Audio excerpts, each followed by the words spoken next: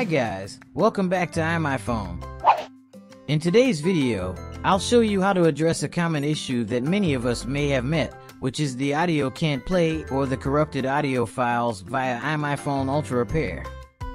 As a professional file repair tool, UltraRepair is capable of repairing different files including audio, videos, photos, and documents. What's more, it will cause no data loss, no quality loss during the repairing process. For repairing audio files including MP3, WAV, FLAC, and more, check out the simple steps here.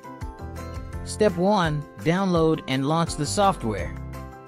Step 2. Choose the Repair tab. Click to upload all the corrupted audio files.